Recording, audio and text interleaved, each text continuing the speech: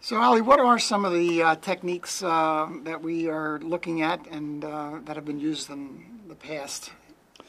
Well, in terms of armamentarium for obturation, obviously you need your basic, your fillers and your sealers, as well as the material that you use to condense in place and do the procedure with. But I think it's more important, rather than to get hung up on the armamentariums, to think about the philosophy of what obturation is all about.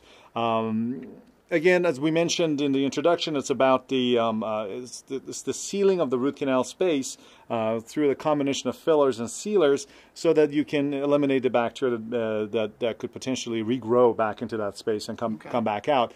But this has been really achieved through two separate philosophies. One has been the original philosophy of minimizing the sealer interface, which constitutes your classical obturation systems, or obturation techniques, if you will. That includes your lateral condensation, your vertical condensation, as well as your thermoplastic filling and obturators.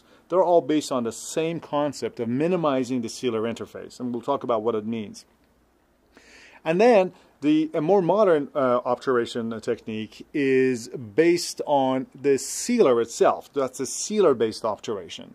And that includes, at the present time, only bonded hydraulic condensation, which we're going to talk about as well. But the whole theory here revolves around the difference between sealers and fillers. What are the disadvantages, and why is it that we've been told we have to minimize the sealer interface for all these years? So let's come back and do that.